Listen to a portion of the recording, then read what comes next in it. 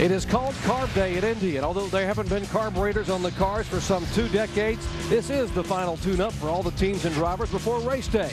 And to no one's surprise, it was pole sitter Sam Hornish Jr. who led the speed charts when the day was done.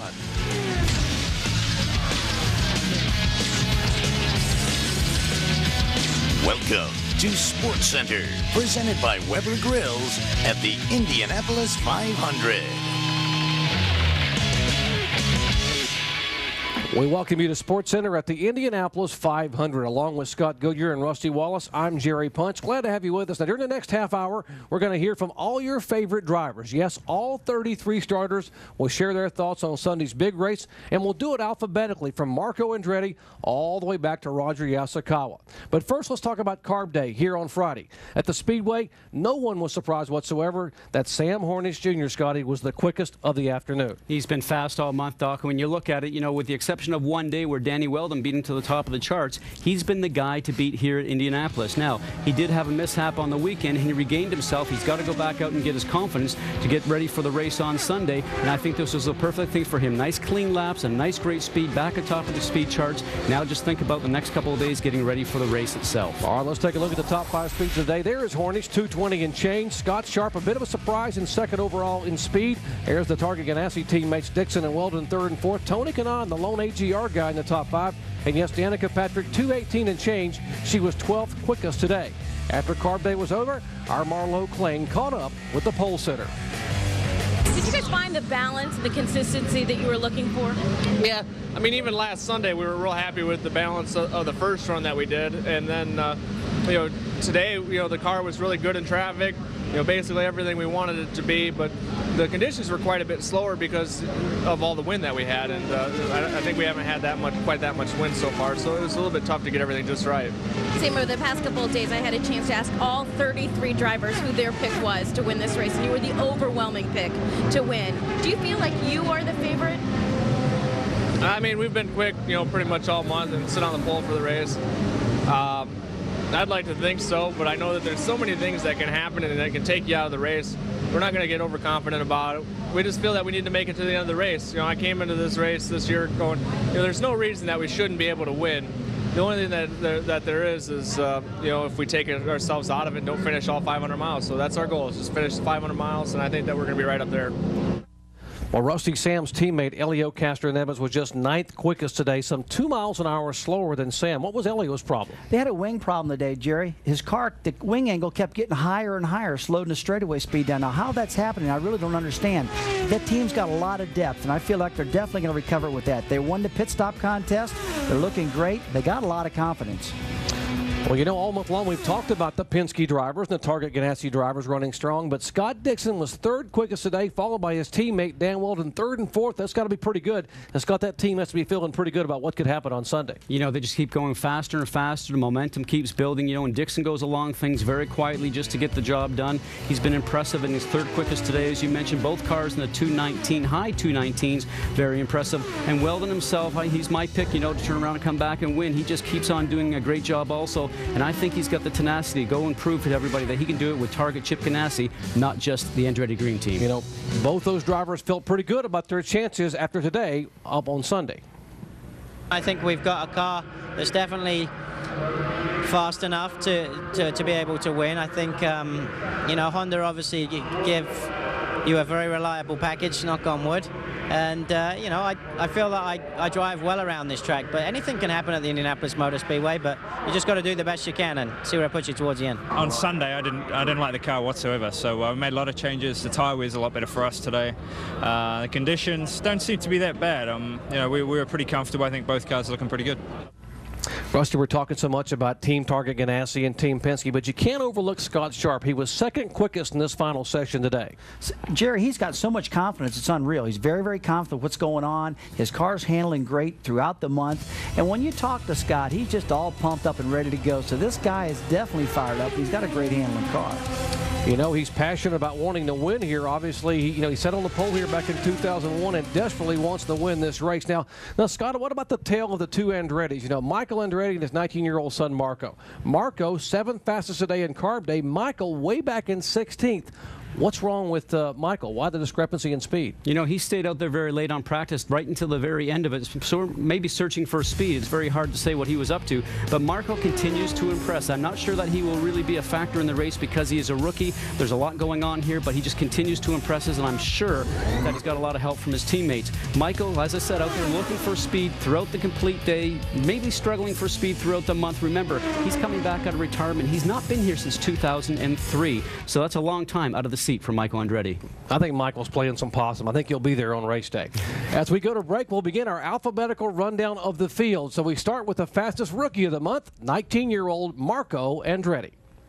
You have to prepare like every other race. You know, it is a big race, but and there's going to be a lot of emotions the first couple laps, but then once you settle in, it's just another race. It's going to come down to the teams as well, and you know, who makes the best guess is really what it's going to be. I mean, you can have a lot of experience, but still, things are always different, so we'll see. It's Indy, and it just seems like because it is the Indy 500, it's supposed to have drama, it's supposed to be difficult, and no doubt it's going to be a long, long race. It's the same for everybody.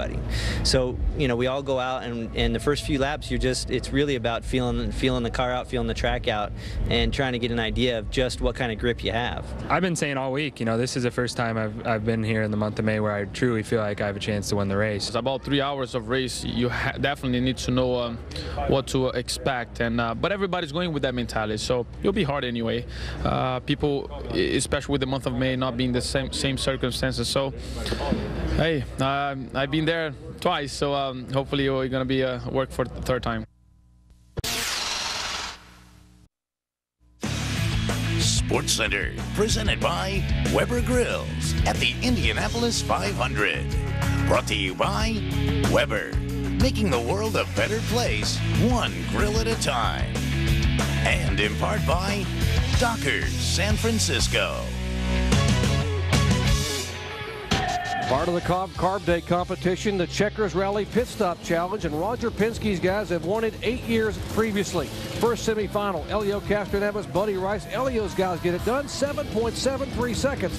Second semifinal, Dario, Franchitti gets his teammate, and Dario now, he's in the final. Michael Andretti loving what he sees here. Okay, the final round.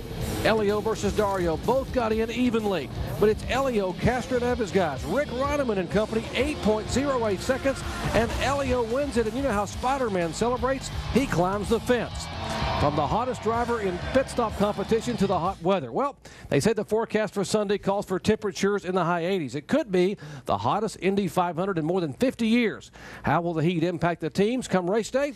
We asked some of the drivers to give us their thoughts. We haven't done any running in the seat, so who knows what the car is going to be like. We've had the craziest wind conditions. We've had lots of rain, very green track every time we went out there. So I think the race will be different. I think race day we're going to have to go with more downforce, and you're going to see probably cars are going to slow down quite a bit, and the track's probably going to get a little slipperier. So it's hard to know right now. For us, you know, we didn't test it so much. You know, we came here, we did a total of 70 laps.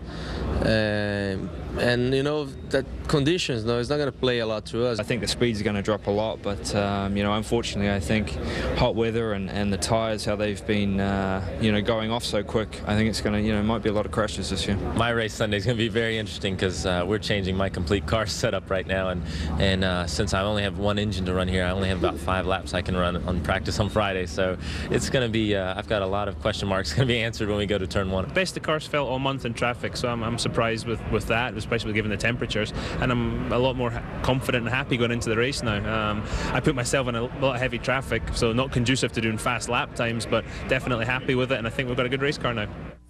Well, guys, how will the hot temperatures on Sunday impact the race? Well, really in 2 factors. Number 1, the cars and the drivers is going to be number 2. The cars themselves will not have as much grip going around the turn, so they'll have to put more downforce on the cars to make them handle just a little bit better. Inside the cockpits, 135, 40 degrees, somewhere around there. And Rusty, we don't get the sets of cool suits like you guys do in NASCAR, so these guys are really going to be athletes on Sunday. I hear you, Scott. It's, you know, by all means, it's not going to be real hot out there. It's 85 degrees. It's going to be hotter than these guys have ever practiced all month long, so it's not like it's 100.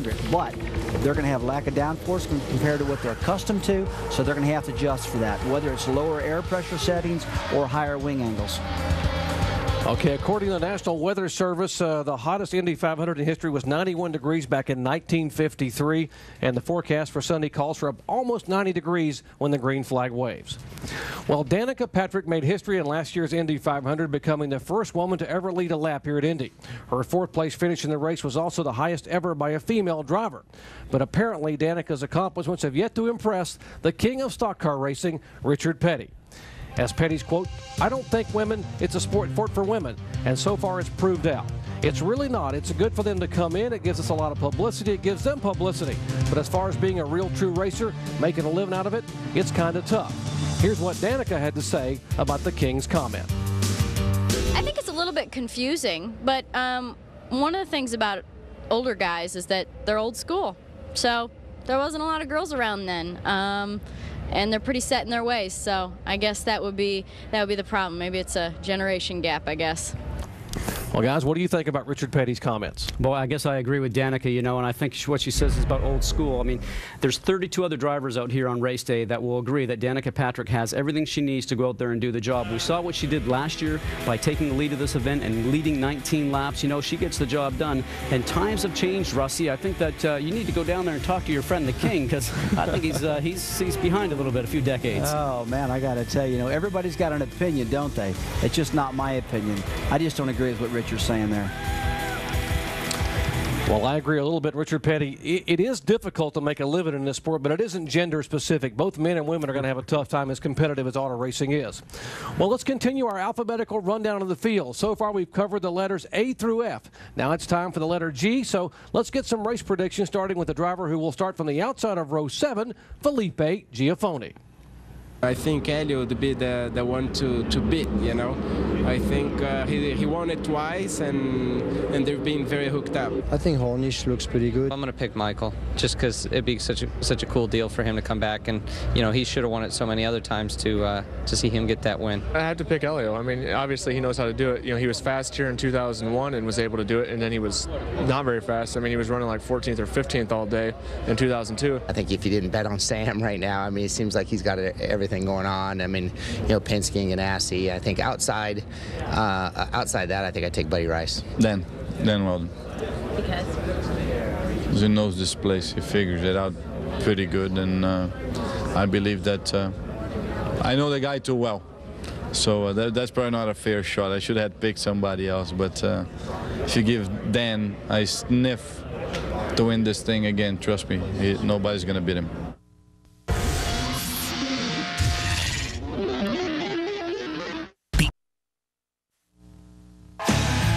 Welcome back to Sports Center, presented by Weber Grills at the Indianapolis 500.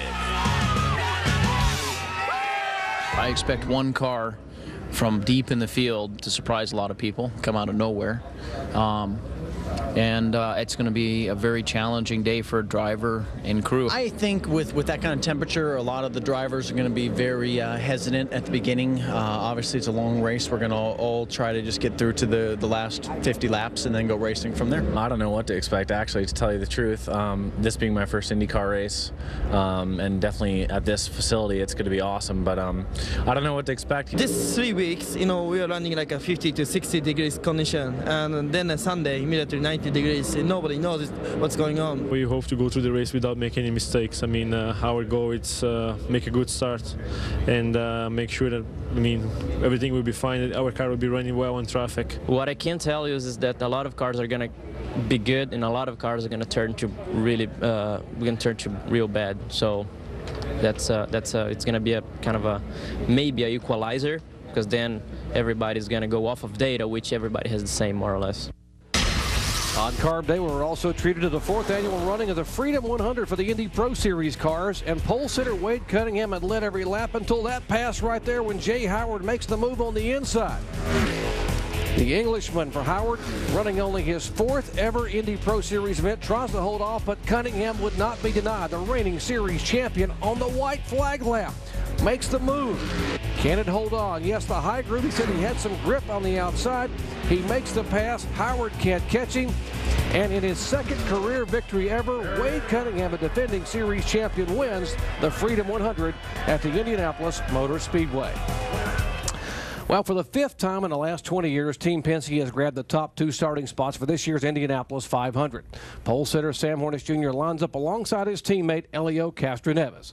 Now, both Penske drivers spent part of their race week away from the track, relaxing, sort of.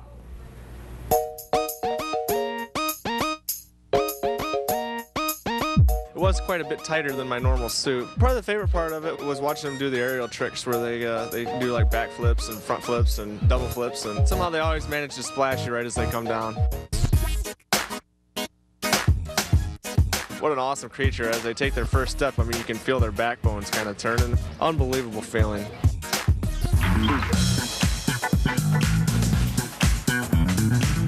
You want like a mink coat? How about this one?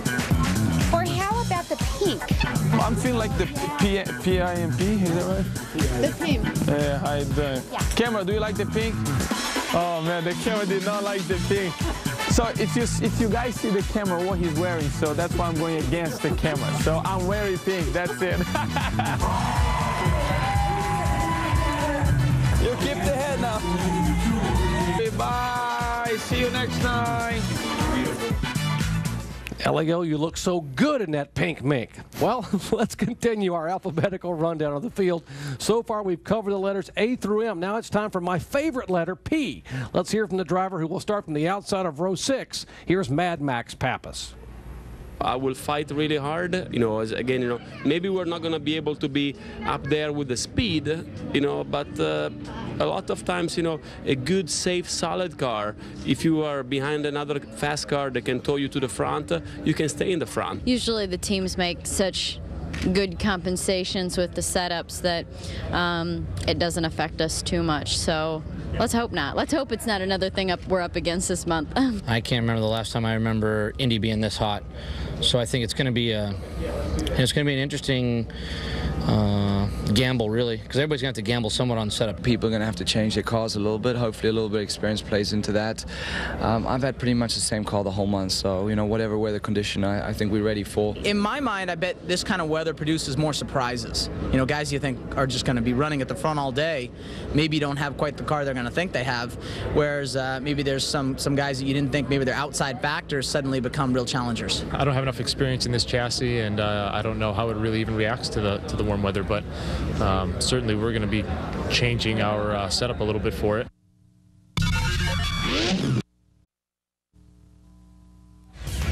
Getting grilled. Brought to you by Weber. Making the world a better place, one grill at a time. And we invite you to tune in to ABC Sports on Sunday for the 90th running of the Indianapolis 500. Pre-race coverage starts at noon Eastern Time. Then at 1 o'clock, pole sitter Sam Hornish Jr. will lead the 33-car field to the green flag. ABC Sports, your home for the greatest spectacle in racing. Now, we finish our alphabetical rundown of the 33-car field with one of the most famous names in open-wheel history. We asked Al Unser Jr. if he could pick one driver besides himself to win this year's Indy 500. Who would it be? I see, the Penske cars and the Target cars. They're going to be the ones to beat. Dixon's going to kill me, but he's gone with my setup for the race, so it won't be him if I don't. I'm pretty sure. So I'm going to say Hornish. Without any doubt, I think Sam Hornish has been quick every day, and the two Penske cars are going to be very fast, and I still think Sam's going to be the man to beat for sure. All right, Scott and Rusty, I'm going to ask you to give us your race winners in just a moment, but first I'm going to grill you in a game we call Pretender Contender. And here's how it works now. I'll throw out a name, and you tell me whether you think he or she is a pretender or contender in this year's race. Okay, Scott, we'll start with you. The Target team, Dan Wheldon and Scott Dixon. Well, they've certainly turned into being a powerhouse team, and I have to mark them both down as a contender. Remember, Wheldon won this event last year. Scott Dixon's been going along very quietly, doing a great job. I would have to say both of them have an opportunity to win this event on Sunday. How about coming out of retirement, Rusty, Michael Andretti? Well, pretender. I hate calling an Andretti that, but I just don't think he can do it. He's been away too long. 15th career start, coming back for the one race he so desperately wants to win here at Indianapolis. Scotty, how about his son, Marco Andretti? Well, I marked him down as a pretender because he is a rookie, but you know, he continues to impress us. He was 7th quickest in warm-up today, and even his grandfather, Mario, says, you know something, he just gets better each day he's on the racetrack. Okay, Rusty, Team Penske drivers Hornish and Castroneves. Oh, definitely contenders. These guys have been the fastest 2 cars all month long. Definitely a contender. All right, these guys awfully quick, even in carb day. Sam Hornish at the top of the speed charts. How about a 2-time Indy 500 winner, Scott Alonso Jr.? My friend Al Jr., I'm going to have to mark him down as a pretender. He's coming back out of retirement, and that's because they have been struggling for speed ever since the team got here. He has not been going very fast. I think it's going to be difficult for him to win his 3rd here on Sunday. Rusty, how about Scott Sharp in the Delphi car? Definitely a contender. He's been looking good all month long. His car's running great. He's happy with it. Definitely a contender. He was a surprise of carb day, 2nd fastest in race day trim here in the final practice sessions. How about Thomas Scheckter, Scott? A great team behind him, Vision Racing. I have to mark him as a pretender, though, because his difficulty getting to the event without any type of problems. He did lead 142 laps his first time here, and he will run strong, but maybe not to the end. Tony Kanaan, last year's pole sitter, Rusty? Definitely a contender. He just keeps getting faster and faster with every session of practice he has out there. Top 5 for sure. Had a big smile on his face when he stepped out of the car today. He starts in the middle of row 2 in his 5th race at Indy. Dario Franchitti, his teammate.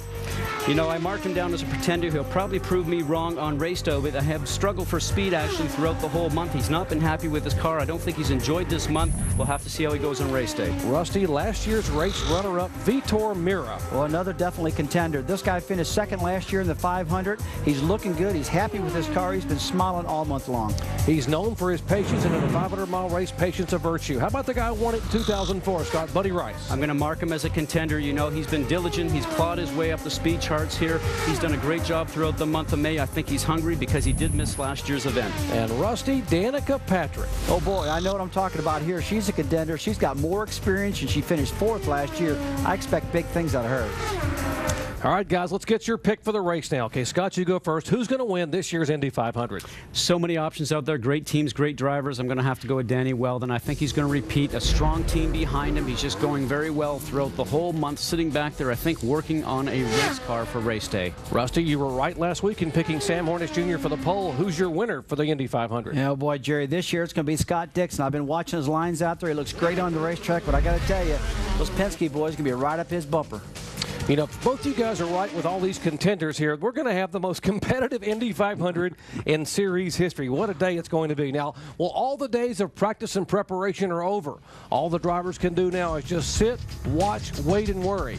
Each one realizes this is one race, one day, one win that could change their life forever. 33 of the world's greatest race drivers will take the green flag, but only one will be able to do whatever it takes to win the 90th running of the Indianapolis 500. So long, everybody.